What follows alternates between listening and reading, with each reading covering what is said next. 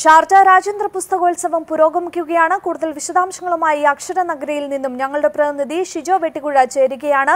ഷിജോ, ഉദ്ഘാടന ദിവസത്തെ പ്രത്യേകതകൾ എന്തൊക്കെയായിരുന്നു?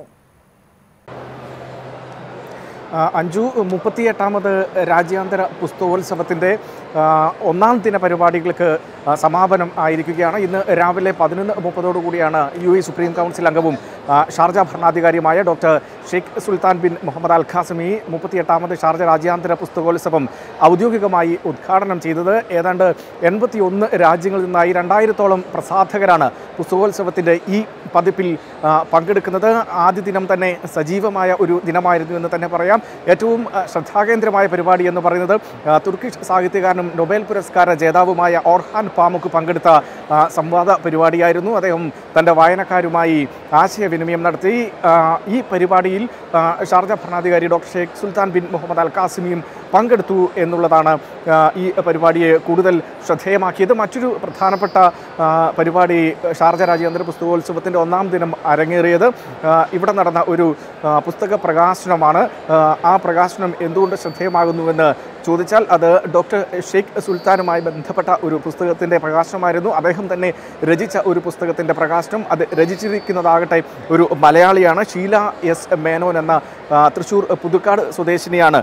അറബി കടൽക്കൊള്ളക്കാർ എന്ന കെട്ടുകഥ എന്ന പുസ്തകം ട്രാൻസ്ലേറ്റ് ചെയ്തത്. ഷെയ്ഖ് സുൽത്താൻ്റെ പുസ്തകം അത് മലയാളത്തിലേക്ക് വിവർത്തനം ചെയ്തു. അതിൻ്റെ പ്രകാശന ചടങ്ങാണ് ഷാർജ രാജ്യാന്തര പുസ്തകോത്സവ നഗരിയിൽ ഇന്ന് വൈകിട്ട് നടന്നത്. ഷെയ്ഖ് സുൽത്താൻ തന്നെ നേരിട്ടെത്തി ഈ പുസ്തകം പ്രകാശനം ചെയ്യുകയും ചെയ്തു എന്നുള്ളതാണ് ശ്രദ്ധേയമായ കാര്യം.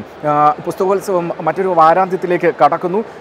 വരും ദിവസങ്ങളിൽ ജനസമുച്ചയം വലിയ രൂപത്തിൽ ഇവിടെ രൂപപ്പെടും. സ്വാഭാവികമായും മുൻ വർഷങ്ങളിൽ നമ്മൾ കണ്ട് ശീലിച്ചിട്ടുള്ളത് ഈ രൂപത്തിലാണ് പുസ്തകോത്സവത്തിൻ്റെ വാരാന്ത്യ ദിനങ്ങൾ.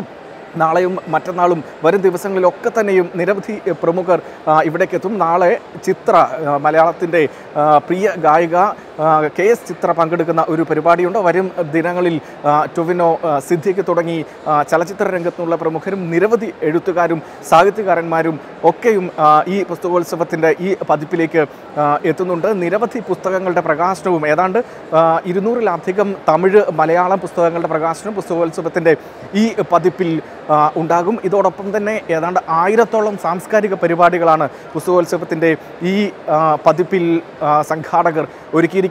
കുട്ടികൾക്കായി പ്രത്യേക പരിപാടികൾ, കുട്ടികൾക്കായി പ്രത്യേക വിനോദത്തിനുള്ള കോർണറുകൾ, തിയേറ്ററുകൾ ഒക്കെ തന്നെയും ഇത്തവണ ഒരുക്കിയിട്ടുണ്ട്. ഒപ്പം മലയാള പ്രസാധകർ ഇത്തവണയും പ്രത്യേകമായി ഒരു ഹാൾ, 7-ാം നമ്പർ ഹാളിലാണ് കേരളത്തിൽ നിന്നുള്ള പ്രസാധകർ ഇത്തവണയും അവരുടെ സ്റ്റാളുകൾ ഒരുക്കിയിരിക്കുന്നത്. NTVയും ഈ 7-ാം നമ്പർ ഹാളിൽ കഴിഞ്ഞ വർഷത്തേതുപോലെ മുൻ വർഷത്തേതുപോലെ സ്റ്റോളുമായി സജീവമാണ്. നിരവധി പരിപാടികൾ വരും ദിവസങ്ങളിൽ NTVയുടെ സ്റ്റോളുണ്ടാവും. പുസ്തകോത്സവവുമായി ബന്ധപ്പെട്ട എല്ലാ വാർത്തകളും അപ്പോൾ തന്നെ പ്രേക്ഷകർക്ക് മുന്നിലേക്ക് എത്തിക്കുന്നതിനുള്ള എല്ലാ ക്രമീകരണങ്ങളും തന്നെ NTVയുടെ ഈ സ്റ്റോളിലുണ്ട്. തത്സമയ പരിപാടികളായിരിക്കും NTV ഇവിടെ നിന്നും സംപ്രേഷണം ചെയ്യുക.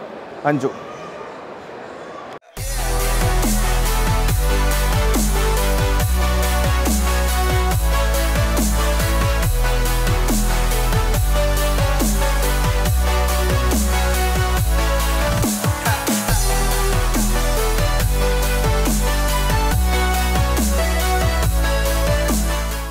ഷാർജ അന്താരാഷ്ട്ര പുസ്തകോത്സവ വാർത്തകൾ energized by Cosmo Travel in association with NMC Healthcare.